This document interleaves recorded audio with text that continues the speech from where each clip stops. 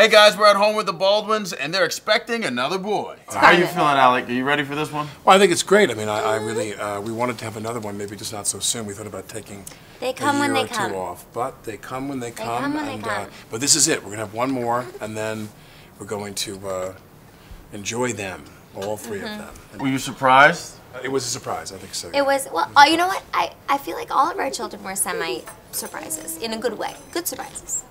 Like positive surprises. You know, I'm slightly afraid to have like two of these because he doesn't walk yet, but we're in so much trouble when he starts. Is it totally different, boy versus girl? Well, for us, it's just, and it must be like the testosterone. You see how like wiggly is Carmen? She would like sit there. Any cravings? Any? No, I don't know. I'm boring with cravings here. Okay. I'm boring with cravings. I've been pretty nauseous, so I was actually surprised that it was a boy because I felt really nauseous with Carmen. Really? And less nauseous with him. So I'm okay. I'll survive. Thought of names yet, or we're not even touching that? Okay, so we think we know. Okay. However, and that is the honest thing. I'm not going to share it with you, but I'll tell you the difference. So how it began. So he likes names like Joe and Tony.